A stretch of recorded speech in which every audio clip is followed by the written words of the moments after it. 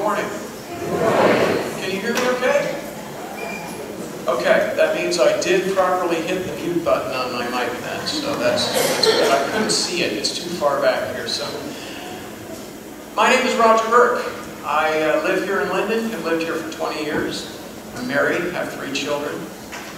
We came up here, my wife and I, and our 2 children at the time, came up here from Tucson, Arizona, so that I could attend Regent College. That was 20 years ago. And I continue to work at Praise 106.5, where I kind of almost started as soon as we got here.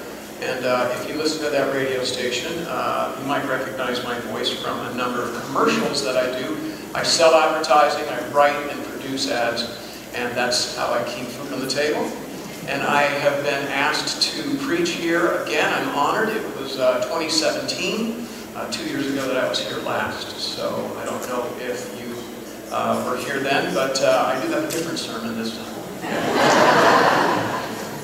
This morning, in fact, I want to read out of Genesis 41, verses 51 and 52. I was going through the book of Genesis with my daughter, and we were kind of talking about it, and just going through chapters and having discussions. And I found this particular couple of verses very interesting, just as way of background. In the ancient Near East, when this was written, names actually had meanings. There are places in the world today where names still have meanings, and these are like real legitimate meanings. The meanings of the names that Joseph gives his 2 sons, Manasseh and Ephraim, are very telling. What he calls them, what he names his kids, is so important to understanding the way Joseph encountered trials, because he went through some doozies. So here's what you're going to hear from me today. As servants of God, number 1, our suffering has purpose. As servants of God, number 1, our suffering has purpose. Number 2, we get a tailwind. We get pushed from behind in loving others. And number 3, we point others to Christ. Let's pray. Gracious God, we thank you for this morning and for the opportunity to see something else about you and your majesty. Help us to be attuned to your Spirit and your word right now. Help our hearts to be tenderized by it, and for it to speak into us. As much as we read your word, Lord, let your word read us this morning and reveal to us the wonder of your love for us. Reveal the need that we have within our hearts for more of you, and the charge that we've been given to be there for others. We pray in your name. Amen. So Joseph's dreams. You know, Joseph, if you're not familiar with the story of Joseph, Joseph was one of 12 brothers, and all of them were older than him, and he was yet his father's favorite. He was Jacob's favorite son. Now, if you're an older brother, and you know your younger brother is the favorite, that doesn't necessarily set him off in your mind as a great guy. You feel a little bit passed over. And those older brothers felt passed over, especially in light of Joseph's dreams. Joseph has a couple of pretty interesting dreams, and he feels the need to tell his brothers these dreams. In fact, he tells both his brothers and his father these dreams. The first dream is his brothers are seen bowing down to him. If you remember, it's the dream of the sheaves. And these are sheaves of wheat, very agrarian, agricultural area. So metaphors were agrarian or agricultural in nature. So it's sheaves of wheat. His brothers are metaphorically these big bound pieces of wheat, and they are bowing down to him. He tells them this dream. Hey, I saw in my dream you guys bowing down to me. In his second dream, his own father bows down to him. Some believe 17-year-old Joseph was foolish to tell his family these dreams. And to be sure, Joseph has a gift for dream interpretation. And the dreams in this story all come true, interestingly. Every one of Joseph's dreams actually come true. They are prophetic dreams. So maybe he knew the dreams wouldn't go over well, but he told them anyways. He told his brothers and his father anyways, kind of speaking truth in love. And you know, words of truth need to be spoken many times. Words of truth, even those spoken in love, are often misunderstood. I'm sure you've had this experience in your own lives. You try to help somebody out. You try to tell them something that needs to be told, and they take offense to it. In this story, twice, Joseph's love for his brothers and family is completely misunderstood. You're not alone. Completely misunderstood. And so actually, Joseph knows, and this is part of why I suggest it's a possibility that Joseph wasn't just being this juvenile goofball to tell his family that he had these dreams. It's true that he knows interpretations are God's and that they belong to him. To the cupbearer and baker later in the story, he says, don't interpretations belong to God? To Pharaoh himself, he says, it is not me. God will interpret. God will give Pharaoh a favorable answer. So Joseph has this understanding that he's got a gift, and that this gift of dream interpretation is real.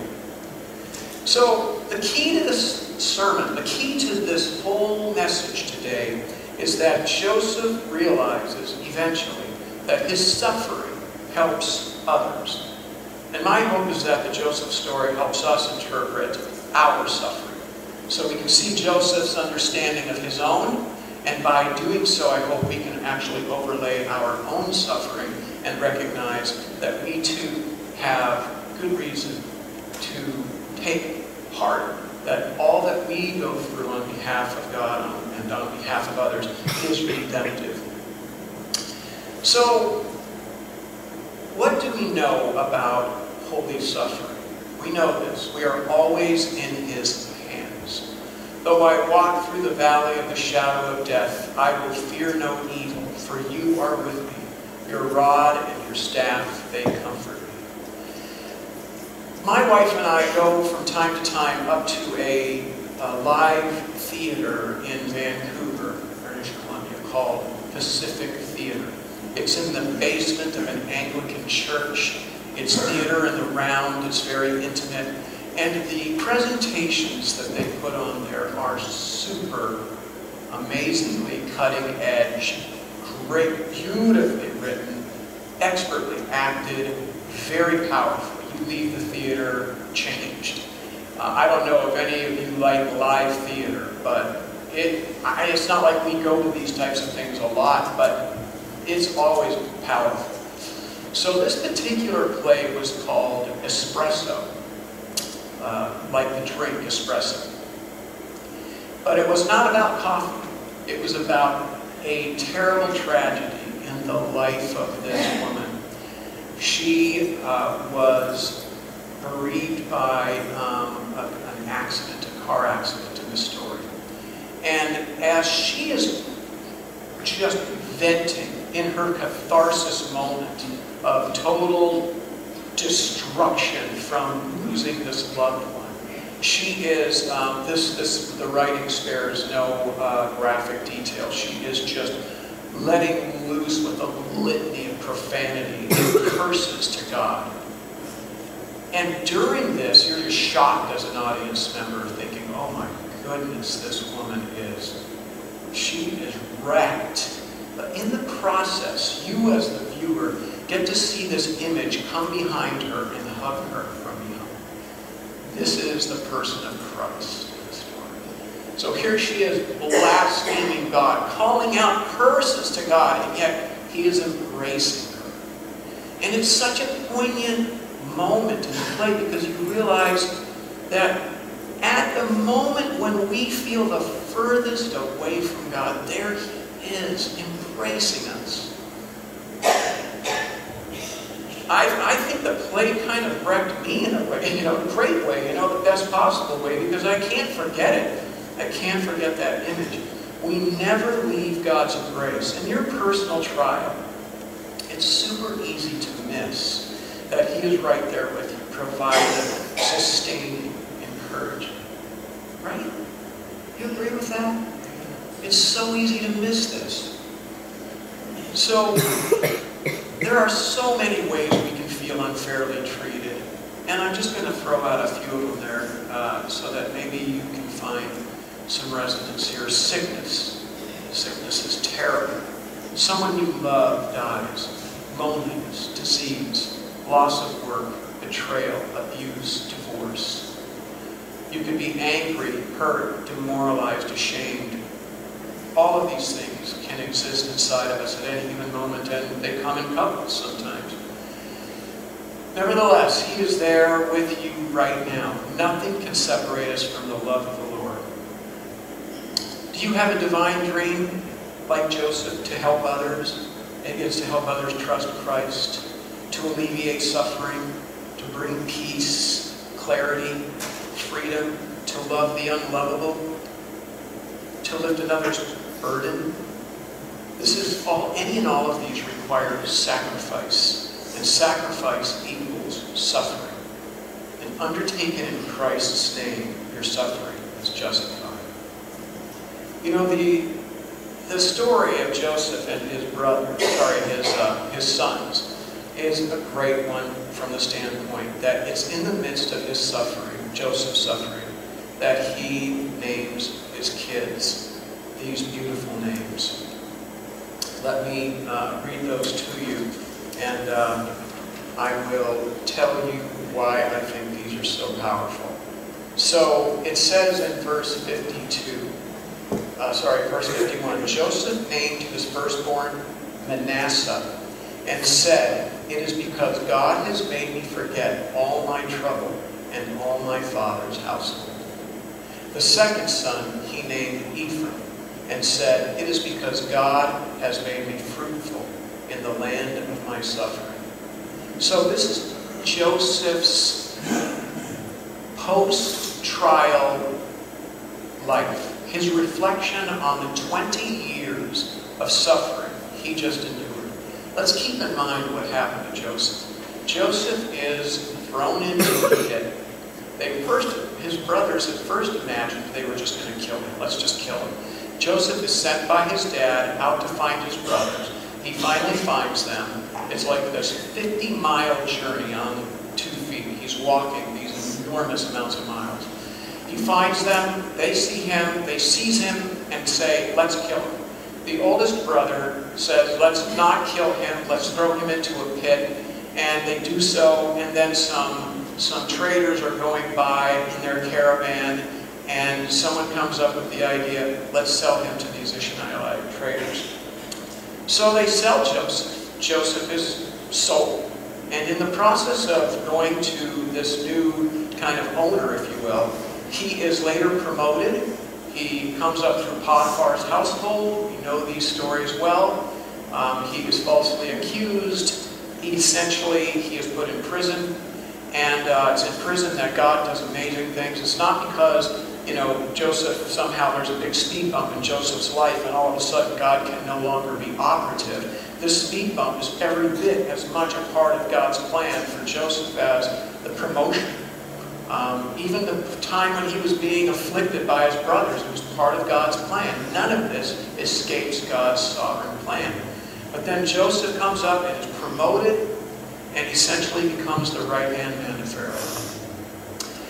Functionally, he's the most powerful person in all of Egypt. He goes from being thrown in a pit to being this promoted authority in all of Egypt, and is instrumental, as we know, in alleviating so much suffering because he has a plan for the famine. He has another dream interpretation. So it's easy in our personal trial to miss that he is with us right when we need him and when we feel the least likely to have any God in our lives. So I'm going to say that Joseph's example and the way he names his sons, the things he names his sons, lead us to understand that you can and I can encounter suffering in a way that takes on a completely different light. That he names Manasseh what he does. That he says of Manasseh that God made him forget all his trouble. This is not amnesia. Joseph didn't forget trouble because he was forgetful. We forget trouble when we recognize that it was redemptive. We re-understand, we repurpose it in our minds. We find a way to redeem that difficulty, that suffering, because it was on behalf of someone else. So Joseph's dream to bring about redemption is his partnership with God. Paul in the New Testament says, "I have suffered the loss of all things and count them as rubbish in order that I may gain Christ." God's providence is amazing. And Christ followers are called to cooperate in the life-giving message of God's grace and forgiveness. So point one is that as servants of God, our suffering has purpose. And that is the key to understanding suffering in every Christian's life. Our lives are essentially a praise offering. Romans 12:1 says, "Present your bodies as a living sacrifice, holy and acceptable to God, which is your spiritual worship." You know, I think in the story of Joseph we see hardship and we see abundance. And our tendency is to say, God is with Joseph in the abundance. He's somehow absent in the hardship. But I believe that both of these are springboards for God's glory. He shapes a larger outcome using you in the process. Whether it's in abundance or in hardship, God is in control. There was an author years ago, who was very popular years ago in the 80s and 70s. His name was Larry Crabb. And Larry wrote a great book called Inside Out. I've only read this one book from Larry Crabb, but boy, I loved it. In this book, I came away with this great quote. Now, try not to plunge too deeply into depression as I read this quote to you, because it is pretty dark. But it simply says this: "There is something wrong with everything." How's that for a ray of sunshine? There is something wrong with everything. Put this to the test if you don't believe it. There really is something wrong with everything this side of it. And as you and I live life, that fact is portrayed in reality to us more and more every day. There is something wrong with everything. We have other ways of saying it. There's always a snake in the grass. You know, we have different ways of understanding this truth. But it is true, and I feel like the more we recognize that, the more we can lower our expectations for what we should reasonably expect from life. Life is going to be difficult. It's going to be full of difficulties. And yet we can have this unique perspective that Joseph brings. I love what Psalm 41:3 says. "I waited patiently for the Lord. He inclined to me and heard my cry. He drew me up from the pit of destruction, out of my miry bog, and set my feet upon a rock, making my steps secure. He put a new song in my mouth, a song of praise to our God. Many will see and fear and put their trust in the Lord." Nothing can separate us. We are safe in His hands. I'm a cyclist, so I like to go out and ride my bike. I like to ride on the road. I like to ride on the trails. There's gobs of great riding here in Whatcom County. And I've ridden for a number of years. I've been fortunate not to have crashed many times. Until 2 years ago in October, when I was out for a ride, and it was dark. I ride with a light. You're thinking already, well, you idiot, why are you riding in the dark? You know, at that time of year, October, it's pretty dark in the morning, even at 6 a.m. It's dark, and you're thinking, well, I want to get my ride in before work, so I'm going to ride in the dark. I have lights, front and rear, I'm safe. So I go out and I see another bike light coming at me, and it's my friend Mason. And I join up with Mason, and we ride together for a little while. Well, Mason and I go down Wide Camp Road, and he hits a pothole that he does not see because it's dark. And that pothole instantly deflates his front tire. Like in a second, it's flat. We're going 21 miles an hour. I know that because I was recording the activity on my phone, and it stopped right at 21 miles an hour. So he is incapable of steering and glides into me, and we both go into the ditch. Now, as he hits me, I realize we're done. We're going into the ditch. You may as well just surrender it now. Just live with the fact that you're going down at full speed, and this is going to hurt. So it almost like time goes into slow motion in these types of moments, because I see the ditch and I see basically where we're going to land, and the inevitability of it all, I just decided to close my eyes. I'm not going to see anything that I want to see anyways. Nothing coming my way in the next split second is going to encourage me. So I just closed my eyes, and in that second, I felt like I'm going to be okay.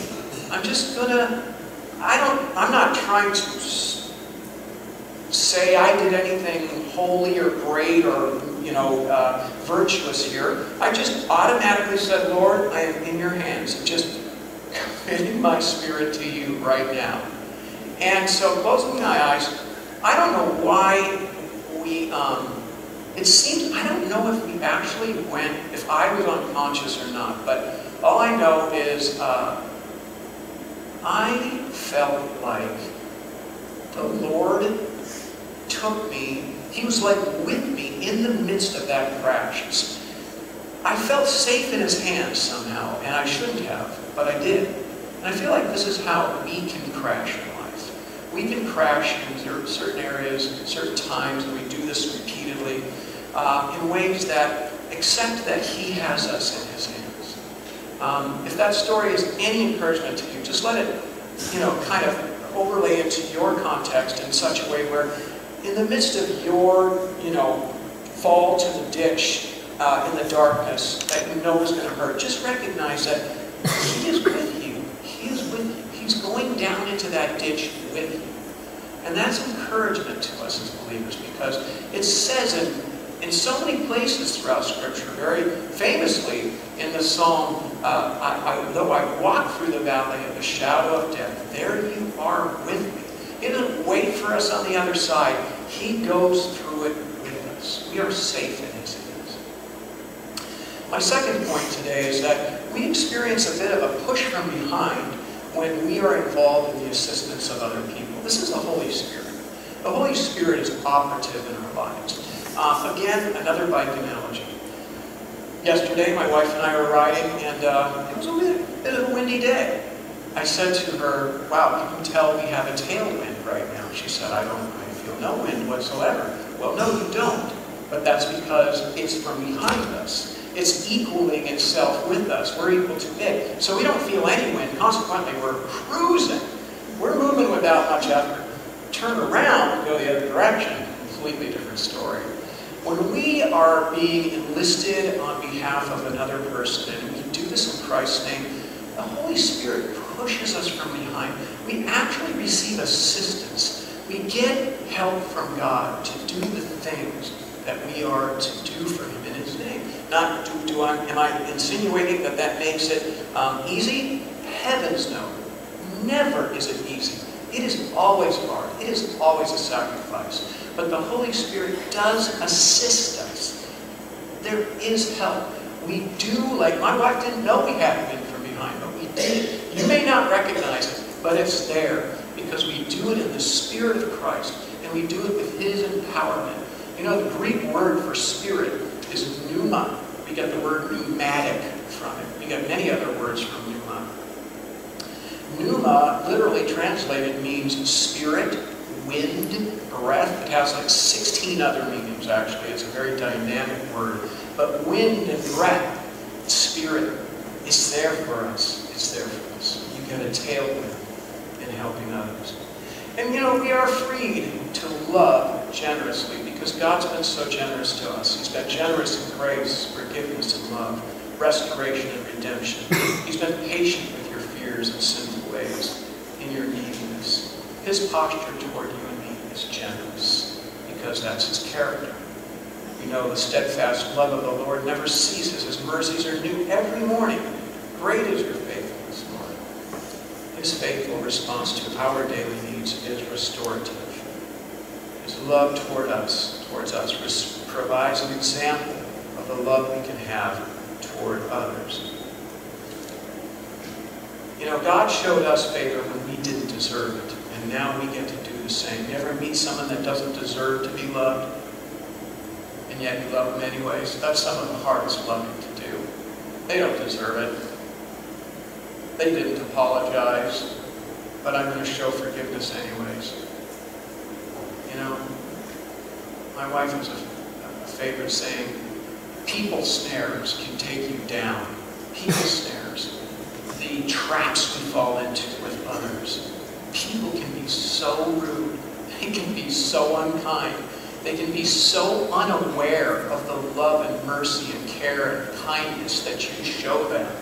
It is sometimes so discouraging. But yet, those are the kinds of people that God loved, because we're that kind of people in truth. God showed us favor when we didn't deserve it. Since we've been shown such love, expressing kindness to others is the natural way to demonstrate gratitude to God. So the Holy Spirit, I suggest, provides a push from behind, helping us partner in his redemptive work. My final point, point 3, is that when we commit ourselves to God, there's a certain leadership that we have.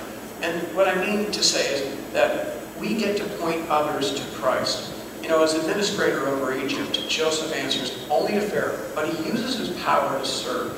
Likewise, our authority is our opportunity to serve. You know, the incarnation, big word, is the ultimate example of greatness emptied out for others. We read in John the Gospel, and the Word became flesh and dwelt among us, and we have seen his glory. Glory as the only Son from the Father, full of grace and truth. That's God becoming man. Incarnation comes from the word carne, flesh. God becomes flesh. God becomes man. God, in his holiness, comes down and dwells with us in this place. That is the incarnation. And since the incarnation, there is no job too small for believers. No job too small. We do this through othering. The second greatest commandment is to love others as ourselves. We're commanded to this. So when we permit God to do this, to use us, we allow the needs of others to go on par with our own. In these and many other ways, we point others to Christ. So here's the summary of the 3 points I've made. When we permit God to use us, we see our suffering has a purpose, that we have a tailwind in loving others, and that our lives point others to Christ. Here's the shocking thing about this Joseph story. After his entire family has been fed, comforted, forgiven, and restored, we watch the older brothers mistake Joseph's love for something altogether different. It says in verses 15 through 17 of chapter 50, when Joseph's brothers saw that their father was dead, they said, "It may be that Joseph will hate us and pay us back for all the evil that we did to him." So they sent a messenger to Joseph saying, "Your father gave this command before he died. Say to Joseph, please forgive the transgression of your brothers and their sin because they did evil to you. And now please forgive the transgression of the servants of the God of your father." Joseph wept when they spoke to him. Why did he weep? He wept because they missed all the grace, all the love and forgiveness that he had already bestowed upon them. Without this invented apology, without this invented idea that Joseph's dad said these things, none of that was true. But his brothers missed it. They missed grace. You know, we're more like Joseph's older brothers than we are like Joseph. Just want you to hear that for a minute. We are more like Joseph's older brothers than we are like Joseph. I would have helped throw Joseph into that pit. I have pride. I resent favors. I don't like being told I'm nothing. I distance myself from people who make me feel less. What about you? That's what Joseph's brothers did. They reject his love and forgiveness, thinking it can't be real because they did nothing to earn it. I'm a lot like the brothers in my struggle to understand the loving kindness of Jesus. I've been adopted, forgiven, and restored. He pledges his love to me, and yet I still dismiss the possibility his love is big enough to atone for my humanity. I spurn Christ the same way Joseph's brothers spurned Joseph. The struggle with grace is real. What about you? Let the response of Joseph's brothers remind us today that we miss God's kindness principally because it isn't deserved. It isn't justified. Joseph's brothers did not deserve kindness, but they received loads of it from Joseph. This is yet another story of grace. But Jesus is the better Joseph. For just as Joseph suffered to save the lives of unbelieving brothers out of love, so too Christ bids us to dine with him, to come and eat our fill at his table. He loves that you and me, who, despite our ignorance, are his adopted children, seated at his table.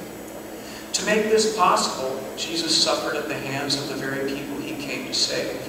He too was rejected, betrayed, sold, falsely accused, and in ultimate despair separated from his Father. And he suffered all of this to save the family he loves. We begin creating a better reality for others the second we step off our path for them. Let me be very practical here. This isn't just ideology.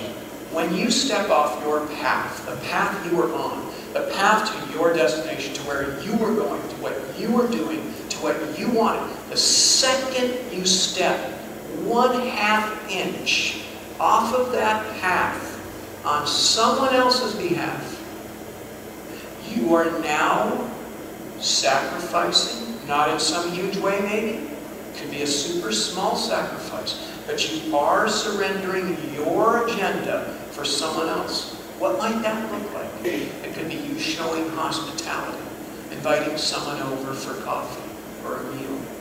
It could be you simply allowing yourself to listen to someone, to mentor, to speak truth, to pray for, to return kindness for evil, to forgive, to apologize, to invest, to become present.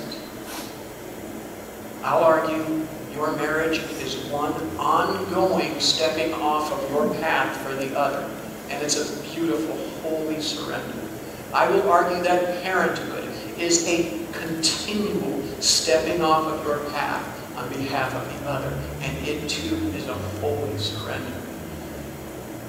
Anytime we do something for somebody else that makes us deviate so ever so slightly, it is surrender. Do not minimize that. Celebrate that. Be intentional about that.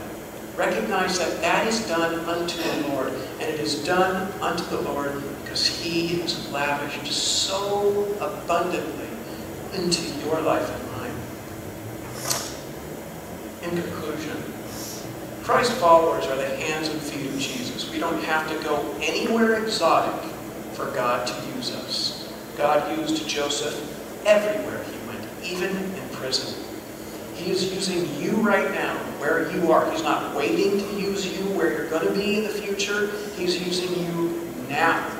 The story of Joseph reminds us that all of our hardship can be forgotten in the light of redemption, that we can be fruitful in our land of affliction. Let these words propel you forward.